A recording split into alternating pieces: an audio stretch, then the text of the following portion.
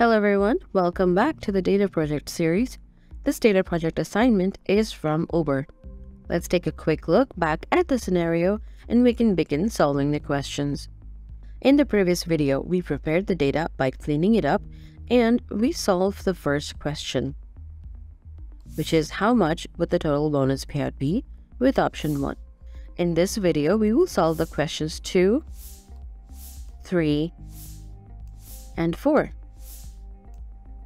So let's get right into it. Let's look at the scenario again. So the scenario is that it's going to be a huge Saturday and there will be many cars on the road than last week. In order to encourage the drivers to go online, we're assessing 2 bonus options in terms of cost.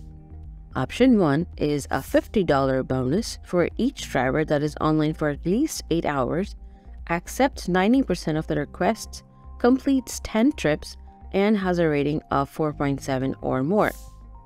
Option 2 is a $4 per trip bonus for all drivers who complete 12 trips and have a rating of 4.7 or better.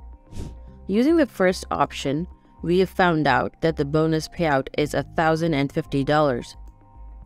In this question, we will find out what is the bonus payout for option 2.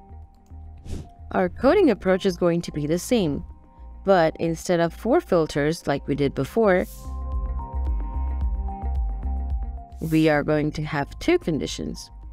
1, the driver should complete more than 12 trips, and 2, maintain a 4.7 or better rating. So now let's see the code. Here we have the second option data frame where we're filtering it based on the trips completed greater than or equal to 12 and rating greater than or equal to 4.7, and we're using the head function to preview the output. So here we have our output. So we found the drivers who qualify for the second option. Now it's time to do the math. We will calculate the sum of the completed trips by using the sum method, and we will multiply the results by 4. Well, because of the $4 per trip bonus. And as a final step, we will add a $sign at the beginning of the result. To do that, we need to turn our result into a string. And we're using a string function for this. So now let's see the output. The answer is $2,976. And if you're a Python one-liner fan, you want to write it all in just one line instead of filtering and making the calculations in separate lines. Now let's do that. You start by adding the $sign and then doing the filters, which you will sum up at the end and multiply by 4 and convert this entire filter into a string. And here we go. The answer is exactly the same. Great. Now let's move on to the next question. The third question is how many drivers would qualify for a bonus under option 1 but not under option 2? Well, in this question, we will need to merge the 2 data frames we used for option 1 and option 2. We will add an indicator to our code as an argument to find the drivers who qualify for a bonus under option 1 but not under option 2. And here's the answer. So our merged data frame contains the first option data frame, and we're merging with second option data frame on the first option's column to list using a left join, and we're adding an indicator. So here's the output, and here's the merge column that we're talking about. So the merge column shows where the rows come from, whether the first data frame, which is the left, or the second data frame on the right, or both. In this scenarios, all rows came from both data frames except the 16th and 17th one. So let's select these 2 rows by adding the condition to the merge column that we just created. So here we go. So these are the two drivers that qualify for option 1 but not under option 2. That's Oren and Phillips. If you want to write it all in one line again, so the one-liner here is this.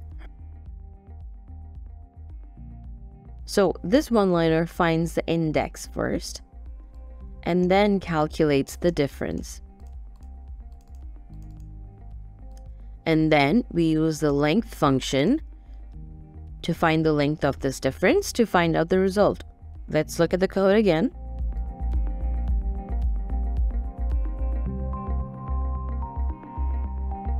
Let's run it. And here we go. We have two drivers qualifying, and that's the output. Now let's go to the question number 4.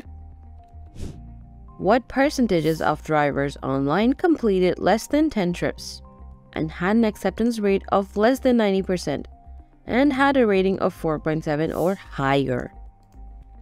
So here the question wants us to find the rate of drivers that satisfy the following conditions.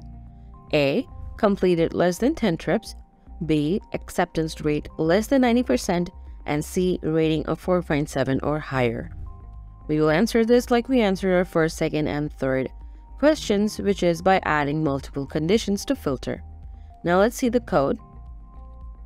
So we're using the same method, which is filtering. So we're filtering by the trips completed less than 10, acceptance rate less than 90, and rating greater than or equal to 4.7. And here we go. Here we have the table. We have less acceptance rate less than 90, and trips completed less than 10, and rating above 4.7. So now that we found the drivers, we're going to find the percentage by dividing the total number of drivers by the length of the data frame itself and then multiplying by 100. And of course, we need to turn it into a string using the string method and add a percentage sign at the end. So the answer, well, it's a huge number, but I think we can fairly round it off to 10.92%. And so we can say that 10.92% of drivers met the criteria. And if you want to write it in one line again, here we first filter the data frame as we did before. Then we will divide it by the shape of the data frame to find the ratio, and then we will multiply it by 100 to calculate the percentage, and we'll add a percentage sign at the end of the result. And here we go. It's the same exact answer. And that's that for this video. So thank you for solving these questions with us. To solve the second scenario in the Uber data project, stay tuned with us for the next video.